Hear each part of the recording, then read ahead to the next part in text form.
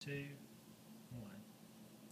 Good evening. We're going to have a lesson about aerodynamics. One of the chief principles behind aerodynamics is Bernoulli's principle, and it has a lot to do with flight and what causes airplanes to actually stay in the sky instead of crashing.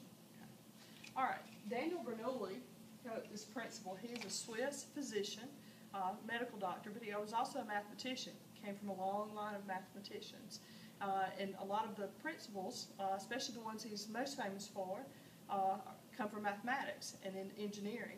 And those principles, the one in particular, Bernoulli's principle, is what most aircraft engineers and stuff use today when they're designing airplanes.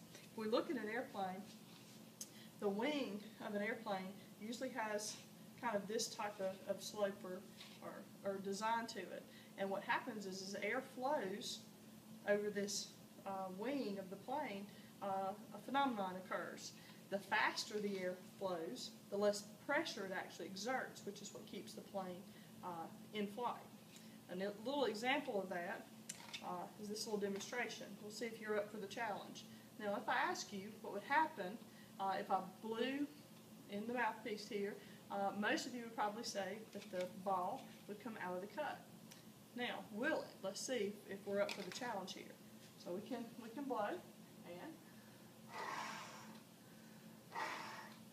notice the ball stays in the cut. It has a motion, it's spinning, but it stays in the cut.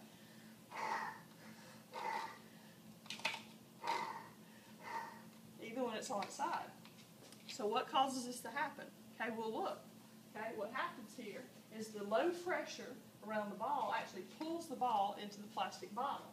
When you blow hard on the ball, we're increasing the speed around the ball, okay, which is just a common ping pong ball, but it increases the speed around it, and it actually decreases the air pressure, which pulls the ball further down in here, almost kind of like a suction. And that's the same principle we use around the airflow. Has lower pressure on top of the wing and a higher pressure under, and so that's what keeps it in flight. One other example, okay, we can see here, speed of air, the air increases around it, okay? But it also, as the speed increases, the pressure decreases, keeping the ball in flight.